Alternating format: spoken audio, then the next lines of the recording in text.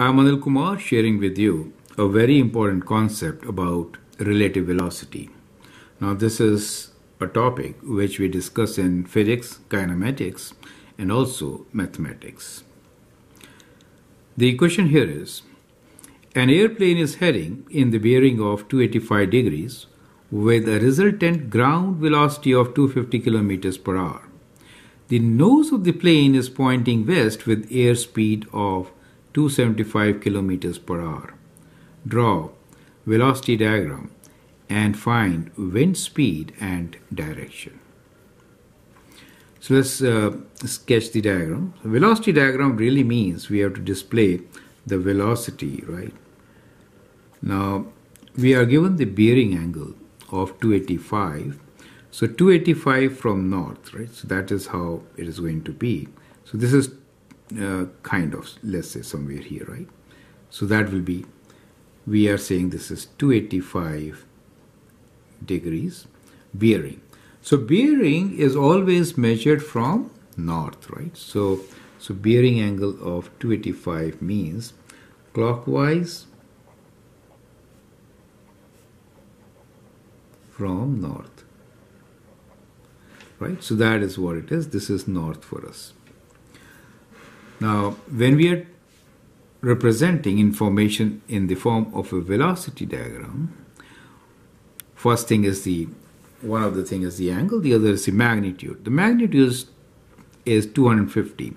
So let's take a scale and say, well, this is 250 for us, right? So we are saying 250. So kilometers per hour. Okay. Now, the nose of the plane is pointing west. Now, when we say with resultant velocity, that means it is the resultant which we are representing. So I'll write this as VR. Right. Now, the nose of the plane is pointing west with airspeed of 275 kilometers per hour, more than this. So pointing west means, let's say, along this direction, right? So we'll say this, right? So that is 275, right? So this becomes the velocity of the plane, which will be there when there is no wind. So basically, the plane is going in that direction. That means wind must be blowing like this. Is that clear?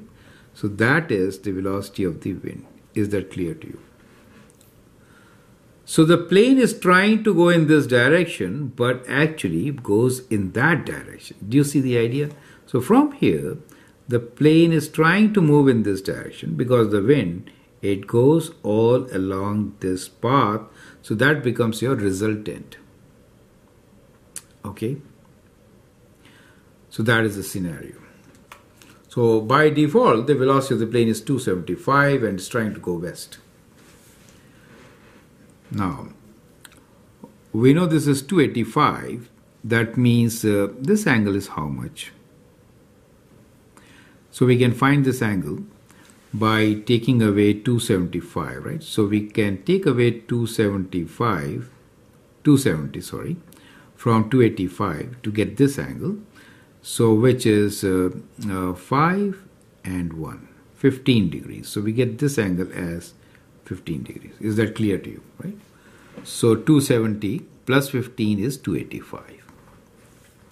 Now, in this diagram, we know two things. We know one arm of this triangle is a magnitude of 250, the other is a magnitude of 275. Included angle is 15 degrees. So we have side angle side. So we can apply the cosine law. Clear? So we can say that velocity of the wind square is basically 275 square plus 250 square minus 2 times 275 times 250 times cos of angle, which is 15 degrees. Clear? Let's use calculator, find this.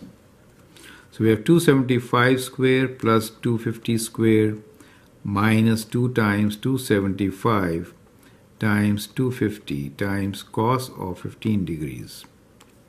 So we get 5310, right? So we get 5310, let's say 0.2. So the wind velocity will be square root of this. So we'll do square root of our answer, and we get a value which is 72.87. So we get the wind velocity, magnitude of wind velocity. To be very frank, I should have written this as the magnitude. Is it clear? We are saying magnitude is 72.87 kilometers per hour. Now, we need to find the angle. So let us say this angle here is alpha. So let's find this angle alpha.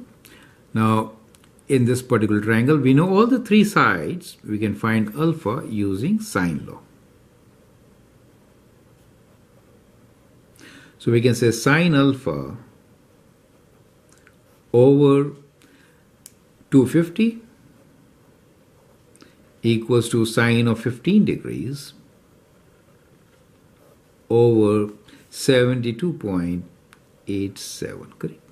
So that gives you that sine alpha is equals to 250 over 72.87 times sine 15 degrees, right? Okay, let's calculate this. So 250 divided by 72.87 times sine of 15 degrees is 0.88794. So alpha is sine inverse of all this, 0.88794, right? So let's find sine inverse of this. Shift sine inverse of our answer is what? 62.61. Let's say 6 degrees. So we get this angle alpha as 62.6 degrees, right? 62.6 degrees, correct? So we have both magnitude and direction. Now we should be actually writing the angle as a heading, right? So heading, you have to always give with north. So how much it is from the north? This is what you have to mention. Do you get the idea, right? So the heading, let's call this angle as theta, will be basically equal to 90 minus 62.6, correct? So let's do this. So we have 90 minus 62.6 equals to, in decimals, 27.4. Right? So this angle here is 27.4. Clear? Now we can write down our answer, which is, so that is the vector diagram. As you can see, this is a vector diagram. Right? And the answer is that the magnitude of wind velocity is basically 72.9 kilometers per hour, and heading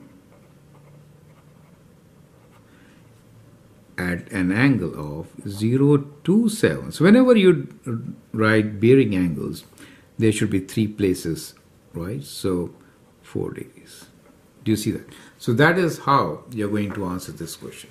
So I hope all the steps are absolutely clear. Feel free to write your comment, share your views, and if you like and subscribe to my videos, that'd be great. Thanks for watching and all the best.